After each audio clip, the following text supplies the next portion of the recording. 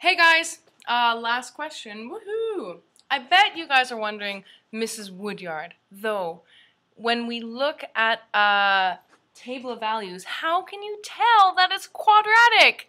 I'm sure you're asking yourselves that question, right?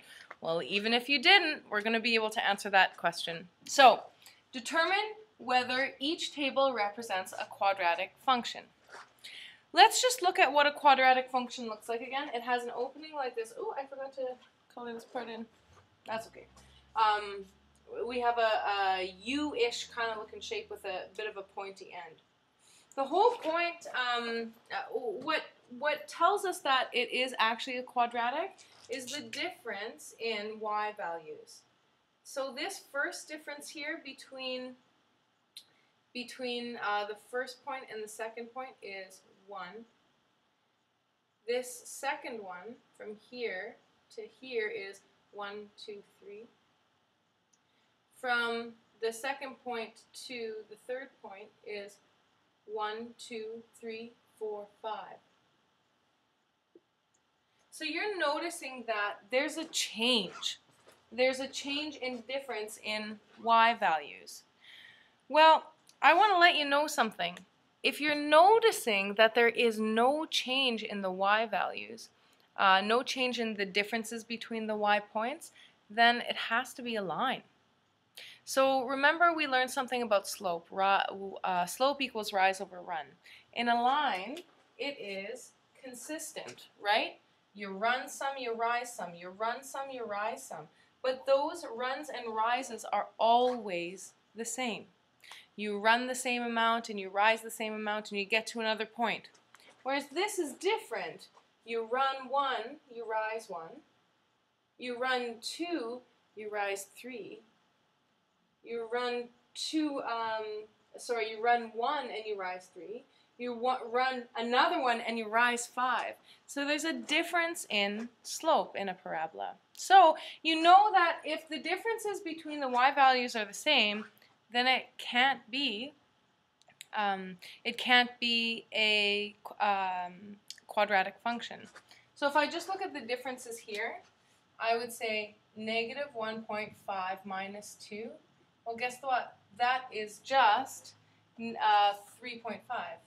Oh, sorry, I should have done it the other way. So negative 1.5 minus 2. Oh, I did it the right way. So it should be negative 3.5.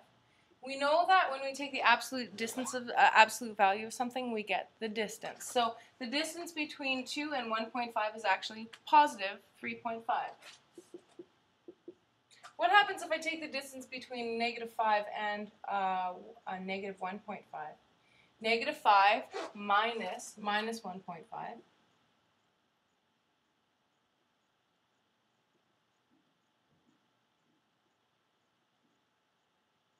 So guys, basically what we're doing is negative 5 plus 1.5. Guess what?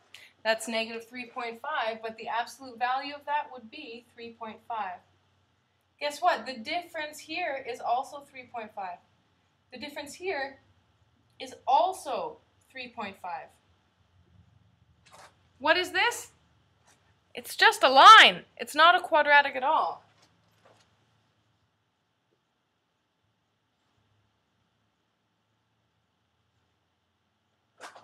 What about this one? The distance between 5.5 and negative 3. 5.5 minus 3, so 5.5 plus 3, 8.5.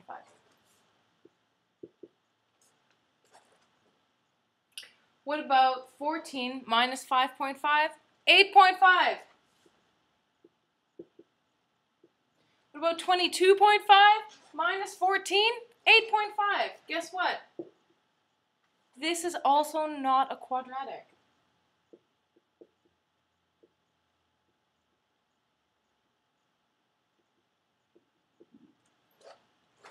Okay, so when we're noticing that there's a consistent difference like this, and there's actually that the difference is the exact same on the other side of the vertex, we're pretty sure that we get a parabola. You can also look in example 2 on page 154. I'm just looking down at my textbook here, right here. You're going to notice that there's a whole nother, there's a whole nother question here with the answers right here. This guy right here is an example of a quadratic, a table of values that does give a quadratic function. You might want to look at that. That will be helpful. All right, thanks a lot for watching.